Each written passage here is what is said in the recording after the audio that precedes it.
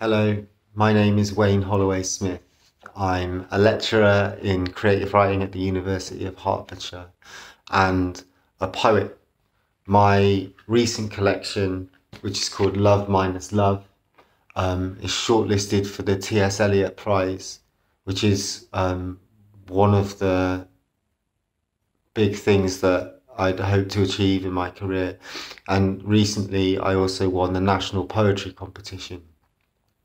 Much of my work deals with family. I come from a working class background where the bourgeois ideals of a 2.4 family and happiness and a couple of cars and a semi-detached house, etc., wasn't really the thing. So I'm using my work to kind of establish a vocabulary through which I can develop an understanding on my own selfhood, how it was produced through the experiences that I've had. Previously, I'd published a bunch of pamphlets and a first debut collection called Alarum, which I was lucky enough to get picked up, by Blood Axe Books, who I'd always aspired to be published by. I'm going to read a few. So this collection, Love Minus Love, is one long fragmentary piece of work, but I'm going to read a few sections from it that I think are applicable to the theme of family. Keep the photo of my dad smoking and looking like James Dean. I've been so lovingly breathed into by the empty promise of that cigarette. That kiss-curled head in his black and white photo. He is my age or younger. He is maybe 15 in that photo, back-knuckled to his own dad's barn door. He is slender in too tight jeans. He is going to do something shallow, soon, and very bad. I'm trying hard to follow his example, but I don't want to die. I can't seem to lift a heavy thing or get into fights past the lighter. I just like smoking and watching TV. Silent, like his photo. In his eulogy, they said he loved beef, always beef in his sandwiches. His hair is receding. He is being very attractive in his photo. He's going to do something very soon. He is gone. It's already done. Here's your mother. She is sleeping, dressed in ostentatious pink, in the passenger seat of a brown beige Vauxhall Cavalier. Her hair done, perfect, curated. The windows done, uptight. The exhaust fumes are your father gently filling up the car. This next bit is based on experience I had where I went to a hypnotist to try and give up smoking, and he, well, I feel a bit mean about it now. I want you to leave your body now, he tells me. His voice not so much hypnotic as reaching for the hypnotic, but I leave it anyway, sitting in the upright chair of the windowless room. For a place that's higher up, not quite the windowless room, though I'm aware of my body's particular kind of breathing down there, dressed in my favourite shirt. And somehow up here I'm dressed in that same shirt, which is, I feel, suddenly becoming very important. Its colour pertaining to a quiet hue of knowing I can't quite explain. And I do not think about the money I have given him, the man who is speaking, but I'm looking instead down on a yellow kitchen in Swindon upon a tiny remembered body I have found crying or about to cry in little white shorts.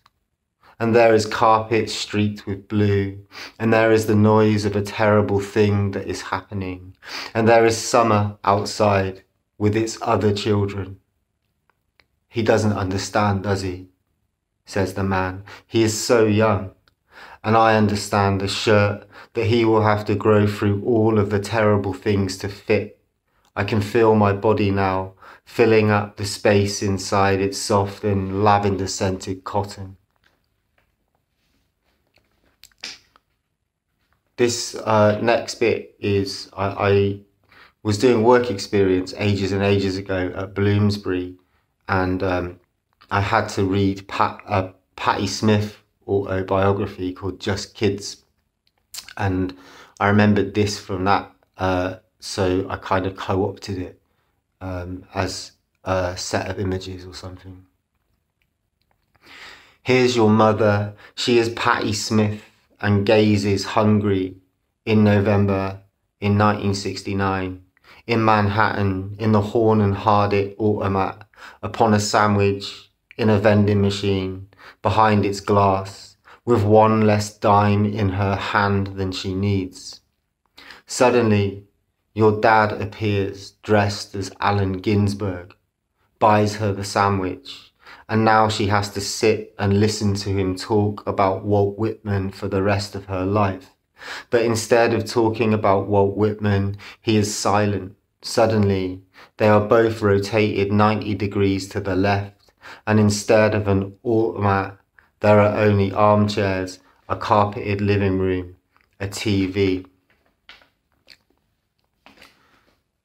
This next little fragment is based upon a really unbelievable but kind of fun story that I read on 3 different websites. One story goes, a man on his lunch break was hit by a falling baby falling from a very high window of a building the man was passing on his lunch break.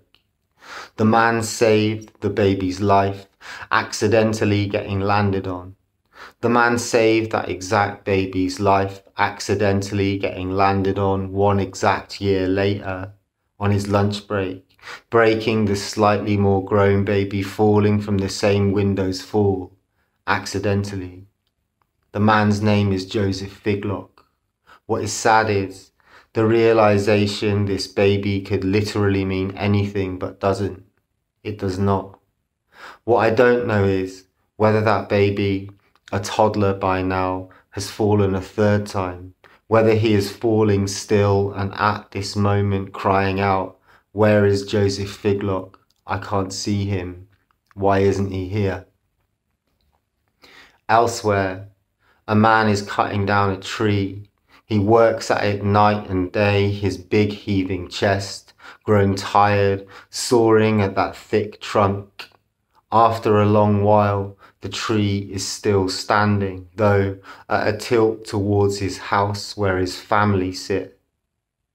There is a pie in the oven. There are toys, the laughter of children. It is a beautiful home, but he's come this far and it's taken so much effort.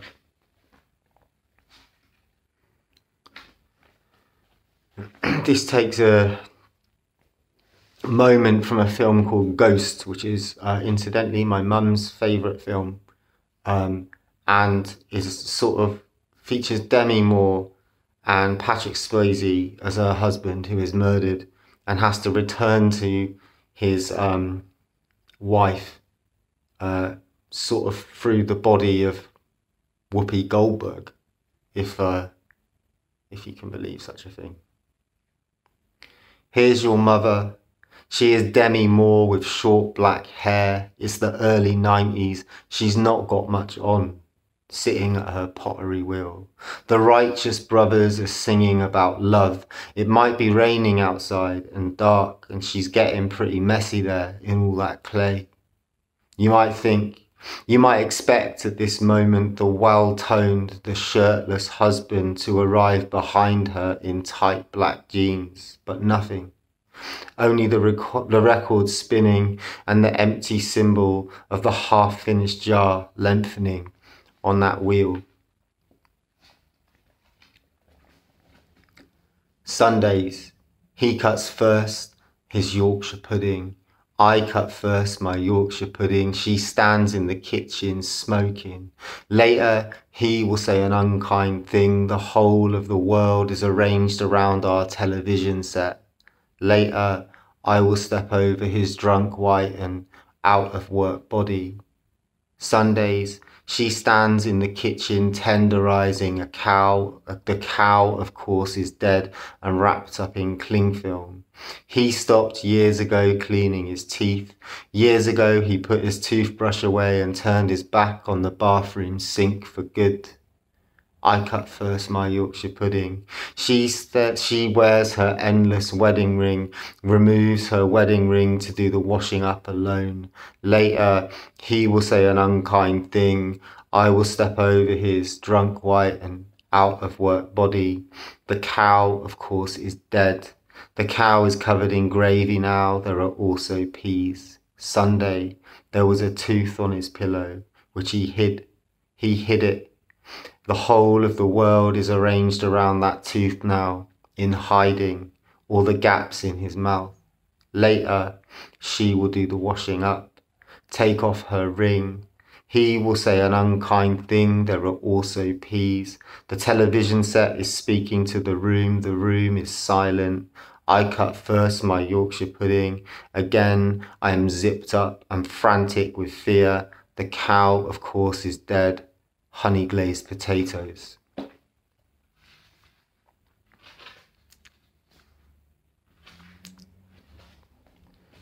The posh mums are boxing in the square, roughing each other up in a nice way. This is not the world into which I was born, so I'm changing it. I'm sinking deep into the past and dressing my own mum in their blue spandexes, svelte black stripes from hip to hem, and husbands with better dispositions toward kindness. Or at least, I'm giving her new lungs. I'm giving her a best friend with no problems and both of them pads, some gloves to go at each other with, in a nice way. I'm making it a warm day for them, but also I'm making it rain, the two of them dapping it out in long shadows. I'm watching her from the trees grow, strength in her thighs, my mum grow strength in her glutes, my mum, her back taut upright, her knees.